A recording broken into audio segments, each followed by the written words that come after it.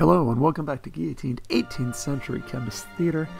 Today we are going to put together everything we've talked about in this unit to figure out whether a molecule itself is polar or non-polar.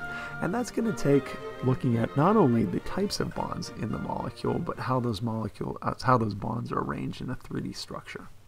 And so a polar molecule is any molecule that has what's called a permanent dipole, which means a permanent distribution of charge. Now again, these are still neutral molecules. They aren't ions, they aren't polyatomics. Obviously those things would have a charge. But what we get is kind of an ionic character of the bonds, meaning we have an unequal distribution of charge. And that ends up being really important.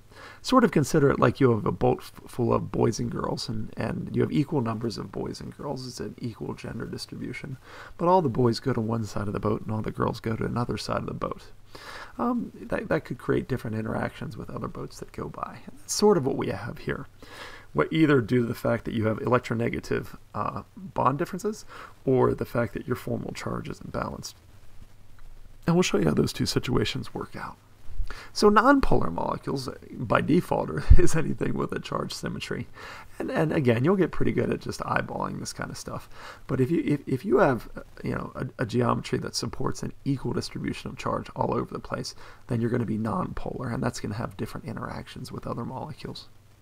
Now, you've probably realized that the term polar and nonpolar are used a lot, and unfortunately it's used in two very similar situations. And so we can talk about polar or nonpolar covalent bonds, and that's only talking about a specific bond, whether or not the electrons in that specific bond are shared equally or unequally. And polar and nonpolar bonds, along with geometry, can lead to entire molecules being also considered polar or nonpolar. And again, that's just a really unfortunate misuse of, well, not misuse, but redundant terminology in chemistry, and that happens every now and then. So be careful if you're talking about the polarity of a molecule or the polarity of a bond, because they are different.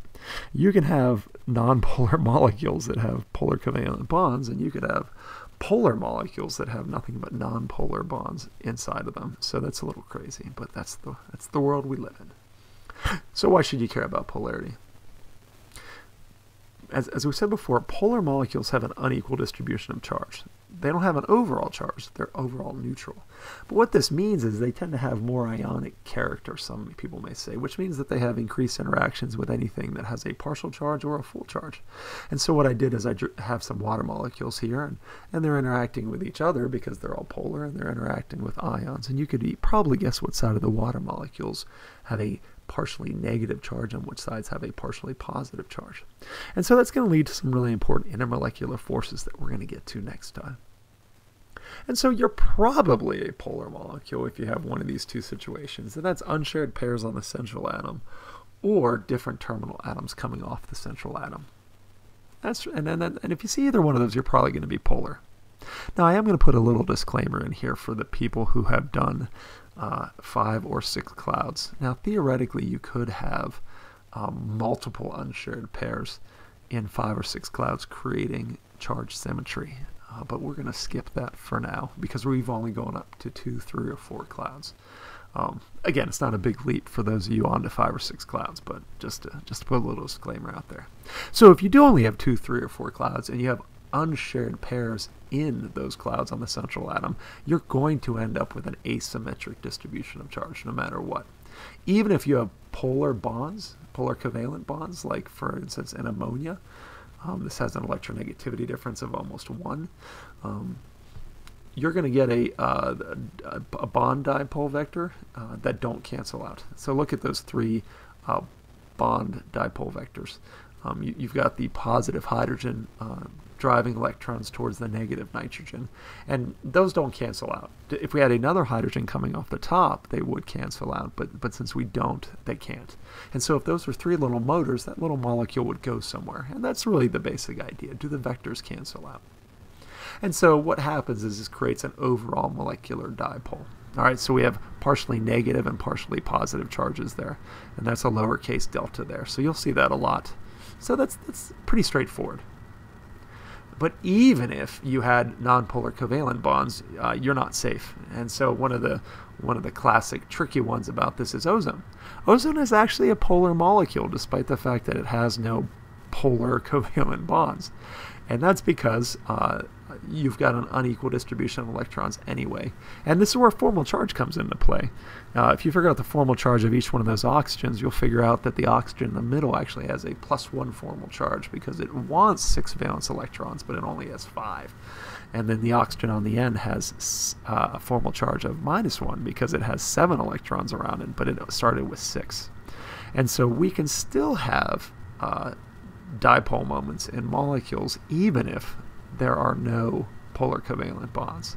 So again, that's the problem with polarity, is there's no absolute way of always knowing. You usually have to, turn over a couple stones and make sure there's nothing hiding from you. Anyway, if you have different terminal atoms, you're going to have a polar molecule, and here's why. Because it's going to lead to different bond types, and that's going to lead to different dipole vectors. For the instance of chloromethane, you're going to have slightly different polarity of those bonds, and that's going to lead to an overall molecular dipole. And so again, if we were to show where the dipoles go for each one of those bonds, carbon is more electronegative than hydrogen, but chlorine is more electronegative than carbon. And so that's going to lead to an overall dipole pointing towards chlorine. It's not going to be much, but it's going to be enough to give this some polar characteristics. And so the chlorine is going to be partially negative, and the rest of the molecule will be partially positive. And this can also happen in what are called heteronuclear diatomics. That means, obviously, 2 atoms of different types. And that should make sense, too, that if you have 2 different atoms, you're probably going to have an electronegativity difference. And hence, one side's going to be partially positive and one side's going to be partially negative. And so that's, for instance, of carbon monoxide is considered a polar molecule. All right? So there's not much left after that. So you're probably, anything else is really a symmetrical arrangement of similar bonds, is the simplest way I can put it. Any of that's going to lead to what's considered a nonpolar molecule. So, for instance,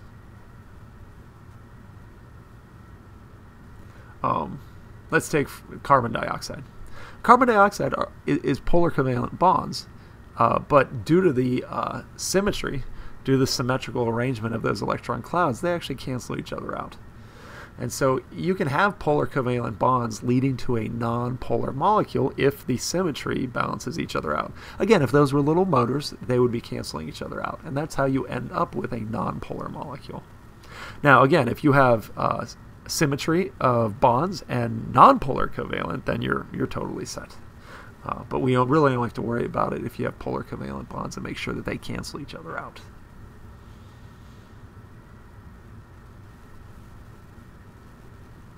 And I guess I should throw in too the idea of homonuclear diatomics.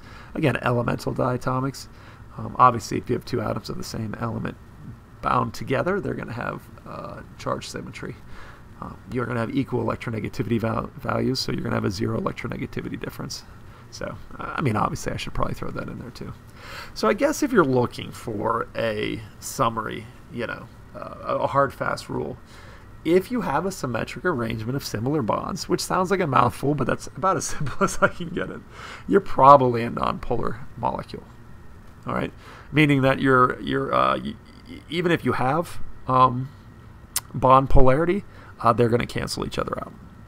So you're going to have a polar molecule. A nonpolar molecule. Otherwise, whether you have unshared pairs on the central molecule or an unequal arrangement, then you're going to be polar.